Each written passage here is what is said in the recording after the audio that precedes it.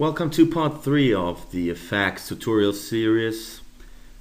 Today I would like to show you how to create a fluid simulation setup within the new effects framework. Alright, let's start right away. We go into the Navier menu inside of Cinema 4D and let's just take a look at this fluid dynamics menu, and we see we have some presets here that we could use actually. We have some for liquid, for viscous liquids, more complex setups, also for smoke and fire. But it will be good to know what these setups are actually doing. So we create a setup from scratch manually. And the first thing we always need is an effect scene, as we have seen in previous tutorials. So I create that one, and now I probably would create a liquid solver for our setup. And I take the inviscid liquid, so I would like to create water in this case, so I use that. I put it inside of the effect scene as any other object, and now we can also already see that the axis, the pivot point of our inviscid liquid object, is at the minimum of the container box that defines our simulation space. We can see the outlines pretty clearly here. So simulation only takes place inside of this domain. When I create a sphere, for example, which I would like to use as a volume source for emissions, in this case it would be particles for the liquid body, I see that it's generated at the coordinate center of Cinema 4D, so 0 coordinates, and is not inside of our simulation space. Of course, I could now drag the sphere inside of it, which I could indeed do, but I would like the domain now to adapt to that situation. So we have now an origin point here that we can define inside of the liquid object. And I set it to center, for example, and we can see how the domain is shifting to the center, or putting the pivot point as its center now, and that will be fine for us. We can also customize this location, the center of gravity location, with a percentage value here, so that's pretty straightforward and very helpful, especially when you're rescaling then the domain, so you get a more biased directional scaling that way. Alright, so let's put it like 800 because I want my liquid to simply fall down on the floor here. This is just the purpose of this tutorial, to show you how to set it up actually, a basic liquid simulation that you can extend then with features at a later time. Alright, but so we have our sphere here and we need it to be a volume. Actually, we had volumes in our previous tutorial, look it up. So I create a volume here, put the sphere underneath it for convenience, and link it in our mesh object link field here. Put it inside the effect scene, and we see we get the volume generated. So what we need now are actually the liquid particles that form the liquid body. And we want them to be created inside of the sphere. That's why we created that sphere volume. And now we need particles first of all, and for this we need a particle group. We generate it, put it inside of the effect scene, and that was actually it. We have settings inside of the particle group object here, liquid particles it says, and these are the options for the liquid particles that we are about to create, and which I will do now with an emitter, of course. And so we go into that sub menu, choose the particle grid emitter, which will allow us to create particles inside of a volume. So I put it inside of the effect scene, and I can already see now here that I have 3 slots that I need to fill. And what I can do now is, as I need a volume, and I would like the emitter to use that volume to emit particles, I drop the volume in here. But of course I use the candidate buttons like this and choose the appropriate object that way, particle group, and emission settings which we do not have yet. And I would like to point out here that the particle grid emitter is really only the emitter. He only knows stuff you tell him. So his default state would be, alright, I have to create particles, no matter what, inside of that volume into that particle group. But how many and which rate or how long he should emit this, he doesn't know about that one. He's not that smart. So we need the emission settings which tell him what to do actually, how long to emit. And as we don't have yet emission settings, we create them with the candidate button like this. Click on it. And you can already see here now that 4,000 particles were created, as we have now all slots filled. I can now make the sphere invisible so we can see that. Make the volume 2. Yep. Generated particles inside of the sphere. If I play the simulation now, nothing happens because we don't have any information given to our liquid solver, because at their default state even liquid particles are just particles. They're stupid. They're like, I'm just here, tell me what to do. And that's what the liquid solver tells them actually. But we have to inform him about them. And we use the candidate button here in the dynamics tab of the liquid solver. And that was actually it. As we do have a global gravity setting here in our effect scene, this will affect the particles that are generated with the liquid solver. Whenever there's something going on dynamically, the gravity value can be triggered. Alright, so that works right away. You see, actually pretty easy, only some objects. Well, but another note I would like to give, because let's just take a look at this again, and I would like to make it stop at a certain point in time. You know, we shouldn't keep on emitting and emitting and emitting. I want it to emit only first 5 frames. So I go into the particle emission settings, and I have a duration slot here. I create a new duration object with the candidate button.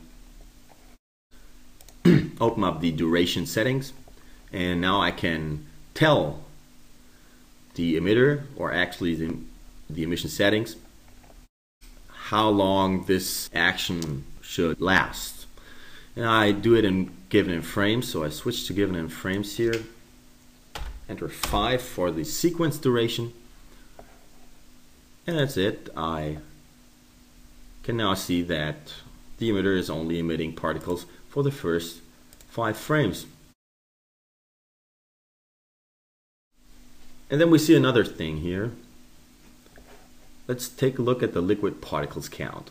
We see it emits 4,004 particles initially, and if I now move 1 frame forward, we can see it actually doubles the particles. But visually we don't see any difference because the particles are not yet moving, that were introduced in frame 0. And in frame 1, well, the emitter is stupid, as I said. He just knows I have to emit particles. So it just generates new particles at the same location in this case. Is that really necessary? I don't think so. So we have to tell the grid emitter, the particle grid emitter, somehow that he should watch out and only generate particles if it really makes sense, you know. Alright, and so we go into the particle grid emitter, and we can see we have a link field here, or a list, that says fluid dynamics. If I drop the fluid dynamics in here, go back, and now go 1 frame further, we can see it didn't double the particles anymore. It just creates some more, probably at the surface areas where, considering, if you look from the top, fewer particles are inside of a grid cell or a voxel, because this is a particle grid emitter. It is all based on the underlying grid, and we can see the cell size here. So it will probably generate new ones, especially in these surface areas where lower particle counts can be expected. But this helps very much actually and we can save a lot of performance because we have less particles to be simulated. So you should actually always do this, except you really need it for custom setups to be different. And by assigning a liquid solver, here in this case, to this list, we get another nice feature. So if I move the sphere out of the domain, of the fluid domain, you can see that no particles are created outside of the domain.